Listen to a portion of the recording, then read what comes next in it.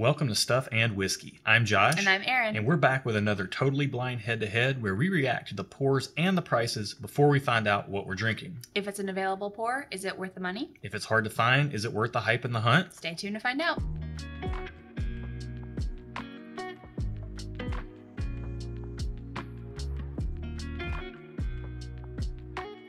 Welcome to the channel, bringing a real-world perspective to the real-world whiskey consumer. We're not pro whiskey tasters, but we will randomly select one of these matchups to taste totally blind so that you get our completely honest opinions separate and apart from any bias or hype or labels. In the end, we'll give each pour what we call a real-world score, which is based on the blind tasting, as well as the price and the availability, and whether we would buy it again or not. And if you like blind tastings like this, go ahead and give this video a like, give it a thumbs up. It helps us out, pushes this video out to other people. Yep, we do these every Thursday, and you can also hit the bell to be notified of the upcoming videos. While you're down there, you can also check out the video description for a link to our Patreon. Over there, we do all kinds of stuff. It's like the interactive element of the channel. You can get plugged in. We have bonus content where we do 2 additional videos every week, and we also do blind flight nights and sample shares with our Patreon community, as well as giveaways and all that stuff. So check that out down below. And if you feel like you want any Stuff and Whiskey merch, go ahead and go to stuffandwhiskey.com and you can check out all the things. Yeah, we're terrible salesmen. We're not wearing any of it right now, but you can see it down there. Yeah. All right, let's run our randomizer and see which one of these 18 pairs we're tasting today. 10. So that's 9. So 10 is going to be the first ones down there. All right. Cool. We're going to get these poured and we'll be right back with our first impressions on each pour. All right, let's get into our first impressions on glass 1. Okay. Cheers. Cheers. This is a little Stinky Feet reminiscent. Oh, getting the stinky feet. But like, you've been outside. Outside stinky feet? Uh-huh. Are you inside now, though? Yeah. Okay, so you were outside, now you're inside. So you smell a little bit of the outside. That's okay. It. That's what I got. To me, I am getting like a grape popsicle and a cherry popsicle, like you're double fisting. And you have both. You're getting both of those grape and cherry notes. It's kind of sugary. I think the funkiness of the stinky feet is a little bit of the oak coming through. Let's get into the palate on this one. It smells quite nice. It does. Whoa.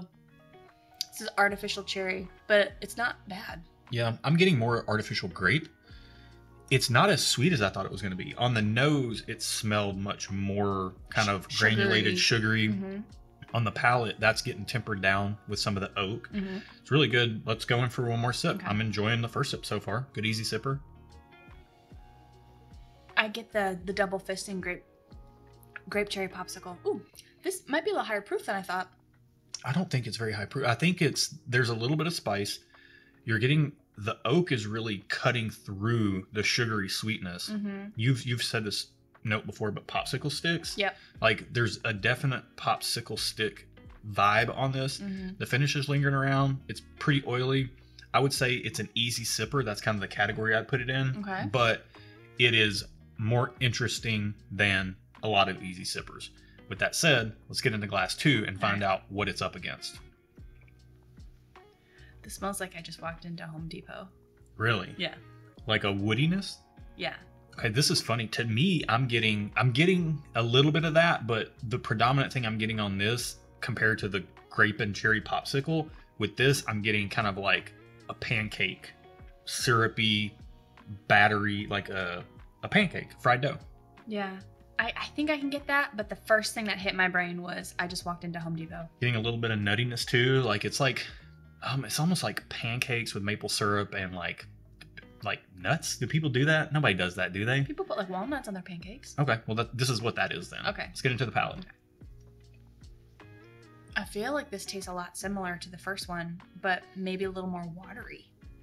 A little. It's not quite as viscous. Yeah. Mm-hmm. It's funny because the sweetness that was cut by the oak in glass 1, glass 2 on the palate is coming across with a little bit more sweetness on the palate. Less oak. Yeah. So it smelled more dark on the nose, but it's coming across a little bit more sweet on the palate, whereas glass 1 came across really sweet on the nose, a little bit more woody on the palate. Let's go one more sip on glass 2. Okay. It's very artificial cherry reminiscent, like similar to the first one. Yeah, I got more of the fruit there on the second sip. These are actually really close, and the second sip on the second glass came across a little bit more oily, which was very similar to the first glass. Mhm. So we're going to need to spend some proper time with these two, clear our palate, start with the second glass. We're going to do all that off camera right now because I take way too long. And we'll be back with our full thoughts on both these pours right after this. All right, after spending some time with these, let's find out what our scores are, and then we'll talk about it. So let's start with glass one. Okay. Where are you at? Thumbs up on nose for glass one. Very good. Thumbs up on flavor and thumbs up on experience. On the same place, thumbs up on nose, thumbs up on flavor, thumbs up on, this is behind the box, thumbs up on nose, flavor, and experience on glass one. Let's go on to glass two, and then we'll talk about how these compare. So where are you at? So it gets the same thumbs up on nose, thumbs up on flavor, thumbs up on experience. Good, solid, all around. Yep, same for me. Thumbs up on nose, flavor, and experience on glass two as well. After spending some time with these two, how do you feel like they compared? So the more I drank them, the more they tasted the same to me. Yeah. So they still smelled kind of different, like we initially talked about. Glass one smelled a little sweeter on the nose. Glass two smelled a little darker on the nose. But then the more I drank them, I went, 1 to 2, then 2 to 1, and then 2 to 1, and they just, I felt like I was tasting the same thing, and so I had to stop. Yeah. It's funny, as I was taking notes on these two, I wrote that basically if there's a theme for this matchup, whatever it is, it's sugary sweet. That's the theme, and then the way that they go about doing that is a little bit different, whereas like glass one is a little bit more leaning towards the candy side of the equation, or like a popsicle or something. Glass two is leaning a little bit more towards like the candy bar side of the equation, like with a little bit of chocolate. And my notes on glass two, I said on the nose, caramel, vanilla, and pralines, like a nice like that candied praline, candied what are pecans? Yeah, or pecans, whatever people say, pecans. And then on the nose or on the palate, glass two was like a little bit more pastry-esque, like it had a little bit more darkerness to it. That's not a word. I'm not getting any of that. I'm making stuff up. You do you. And I will say I preferred the flavor profile on glass two, but I preferred the experience on glass one a little bit. Like glass one was a little bit more oily and had a little bit better of a finish. Okay. But it was almost too sweet. Like it was kind of like almost cloyingly sweet. Whereas glass two was a little thin and nutty and dry on the finish. And it was a little short on the finish compared to glass one, but not enough to mark it down.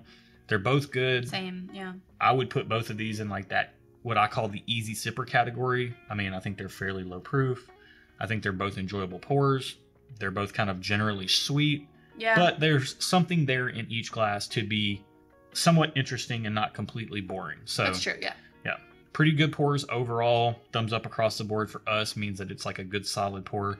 I hope both of these are readily available. I hope they're no more than about $30. Yeah. That's about what this proof point and flavor profile I think should get you. Let's find out. Let's find out how much these cost first, then find out what we've been drinking. All right. So, did you have a preference? If I had to pick, probably glass two. Okay. But honestly, I wouldn't be mad at glass one. Yeah, I mean, I don't really have a preference either. It's kind of a flip of the coin. Yeah. They're kind of the same coin, just two different sides. They go about their business a little different way. Yeah. So glass number one is number 27, and glass number two is number 28. Okay. So let's find out price first on glass one, number 27. $30. Perfect. Cool. Glass number two. $30. Fine. I'm happy with that on both glasses. Yeah. That's about what they should cost for what you're getting. So I feel like the value's already there. Let's find out what they are. What's glass one, number 27? Weller Special Reserve. Really? 90 proof. Okay. Well, the sugary sweetness and almost cloying sweetness makes sense. What's glass two, number 28? Maker's Mark 46. There you go. Yeah. All right. This is an interesting discussion. This is an interesting matchup. I forgot we had this in our. Interesting? Well, because Weller Special Reserve is a product that's not available in almost any market, and some stores sell this online for like $100 or $120. Are you serious? Yeah, and some stores mark it up to that too, but a lot of times it just doesn't exist. Like in our market, Weller Special Reserve just does not exist. How did we get this? I actually had to buy this on secondary from somebody for $40. Oh, wow. But if it were available, it would have been 20. It's supposed to be like a $22 bottle. Like Texas and Ohio are the only places that get Weller Special Reserve. Okay. But it should be about a $25 bottle with tax. In our market, when it has been available, every so often. It's about a $30 bottle. It gets marked up a little bit, but some stores do mark it up in other markets too, $100 or more. Wow.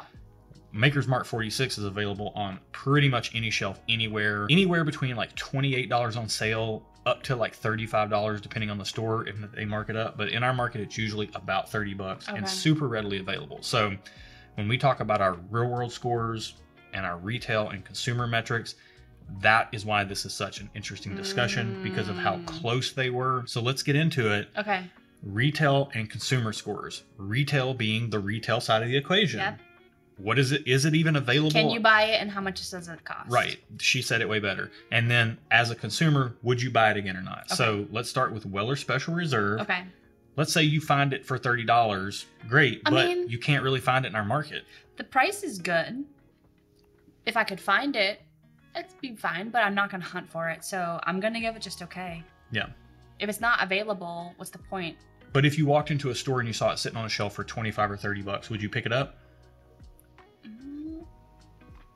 Probably not. Okay. You're not a hard pass. I'm not a hard pass, but I'm probably not. So I'm going to give it just okay. Okay. For me, Weller Special Reserve, it's just not available in our market. So even though the price is really good, I got to give it a thumbs down. I slurred a little bit there. Not even drunk. You know, I don't know why that happens sometimes. You talk fast. I do talk fast sometimes. But thumbs down on retail.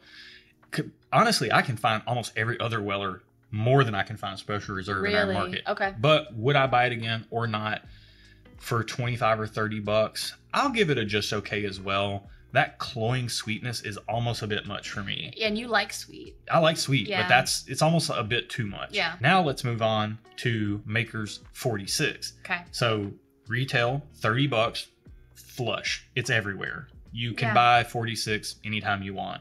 How are you feeling about that? I'm going to give it a thumbs up on retail score because the price and the availability is good. I'm honestly going to give it just okay on consumer score because for me personally, it's not a flavor profile that I would tend to gravitate towards. I like it when it's given to me, but I'm not going to go out and spend my money dollars on it. Yeah. That makes sense. That's fair.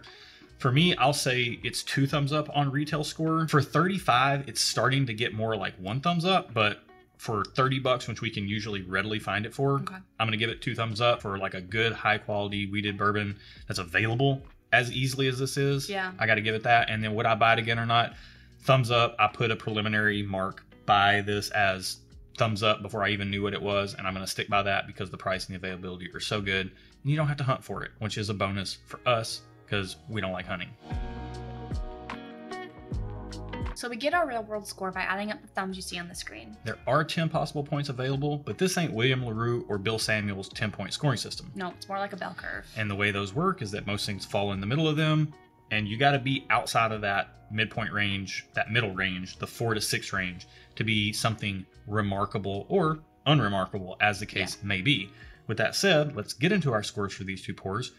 Weller Special Reserve Glass 1, where are you at on real world score? So for me, it gets a 4 out of 10, which is at the bottom of the midpoint range, but still solid for what it is. Yeah. For me, Weller Special Reserve is going to get a 3.5 out of 10. And that's, you know, just slightly outside. And a lot of that is due to the fact that I'm not big on lower proof and I don't appreciate the headache involved in trying to get your hands on something like this. Yeah. So realistically, 3.5, 4 is about right for what you're getting for the money. Yeah. Let's move on to Maker's Mark 46. Where are you at for real world score on it? So it gets just slightly higher at a 4.5. The availability did help that. Yeah, and that's kind of reflective because you did prefer it slightly more today. I did prefer it slightly more today. That being said, though, it's still not at the higher end of the thing. For me, Maker's Mark 46 is going to get a 6 out of 10. Oh, wow. A lot of that is grading it on its availability and the fact that it is a high quality weeded bourbon that you can get fairly easily if you want something that's generally smooth, fairly sweet. You know, it has its place in the market, and I feel like it does a really good job. It's maybe the best product at what it does in the market as far as being readily available without the headache of something like this to try to get your hands on.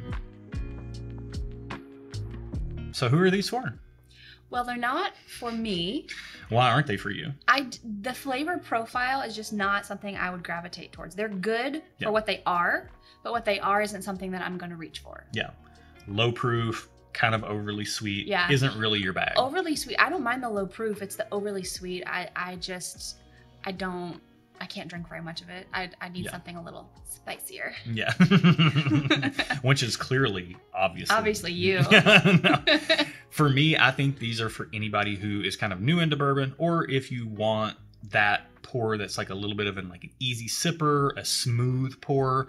These both very much fit that type of vibe. Mm-hmm. They're kind of sweet, they're kind of simple, but not so much to be boring, Not like boring, I said. yeah. They're not boring. So you're getting two good products here, but with the hype behind Weller, don't think you're getting an amazing product. Like, you saw our reaction to it. It didn't blow us away. They literally started tasting very similar to me as I kept drinking them. Yeah. I was like, which one's which? We're less of like a whiskey review channel and more of like a whiskey reaction channel. And we taste blind so that you can see our reactions blind. And you could clearly see that while we both thought that both of these are fairly solid, neither of them blew us away. Know that if you're going to spend more than about $30, $35 for either one of these products, what you're paying for is the hype and the rarity rather than the quality of the liquid inside the bottle. Boy, that was a hard sentence to get out. I don't know why. You made it, though. I'm proud of you. Here we go. We made it. And if you made it this far in the video, good on wow. you. That was an actual legitimate transition Yeah. that wasn't forced or cheesy. No. And I just ruined it by calling it out, but I was a little proud of myself, so we're going to pat myself on the back here. But if you made it this far in the video and you want to know more about what we do here at the channel, you can find our email address at the video description, in the video description below, stuffandwhiskey@gmail.com. And every year in October, we do a charity fundraiser live stream that you can get more information on as well. And you can even donate a bottle to that if you would like. So hit us up down there if you want more info. So I guess that's it for this week. Till next week, guys. Cheers. All right, I am going to change up my intro to say stuff and whiskey instead of stuff and whiskey. Okay. Is that eyelash? Yep, I saved your life. Oh, thank you. You're so nice. You're very welcome. You're a nice guy. All right. You're a swell gal. Thanks. Welcome to Stuff and Whiskey. I'm Josh. I threw my cat, changed the cadence and threw you all off. You were like, what's happening? Oh, man. Welcome to Stuff and Whiskey. I'm Josh. And I'm Erin. And we're back with another totally blind head-to-head where we react to the pours and the prices before we find out what we're drinking. If it's an available pour, is it worth the money? If it's hard to find, is it worth the hype and the hunt? Stay tuned to find out. See, that was like a more mellow cadence to the intro. That was good. And I'm going to try to talk less during the episodes. No. I mean, yes, but I didn't want that to mean I have to talk more. Okay. No, the idea is that I talk less and the episodes get a little shorter. I'm fine with that. Okay. I'm fine with that. Yeah. It's weird when you don't talk so much, things seem to go by faster. Who'd have thunk it? It's mind-blowing strategy there. Yeah. You and every viewer of our channel ever is like, finally, he gets it.